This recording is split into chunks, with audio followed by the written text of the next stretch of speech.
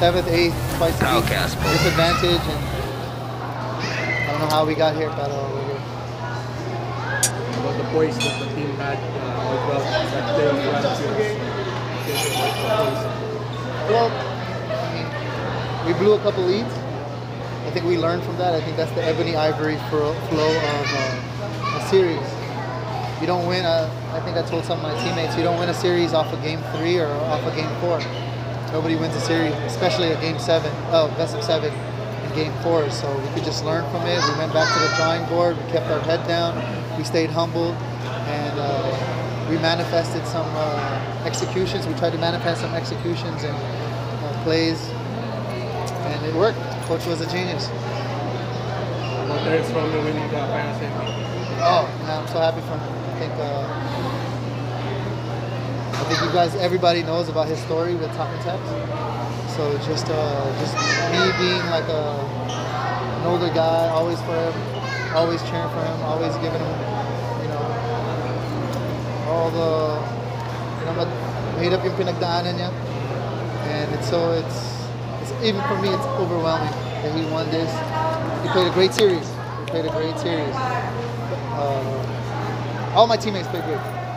Pero just for him, with the backstory, I think you guys know. I think I read a lot of articles that you guys wrote about him, about what happened and what transpired, and just looking forward to waking up tomorrow with a lot of positive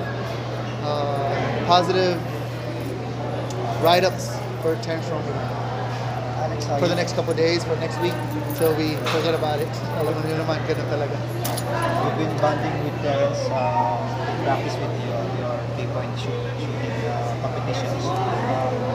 How much, in your view, how much has he grown since coming over to your team from that point up to now to winning him? How much has he grown? Yes, grown and matured from that point on. I think when you get finals experience, when you get to the finals and you win championships, the maturity level just goes a little higher.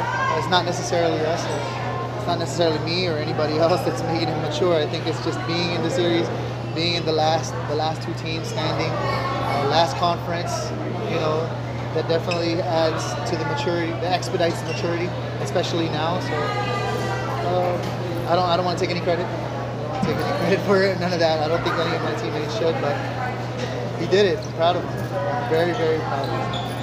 Alex, won this second championship and in the position to win the Grand Slam.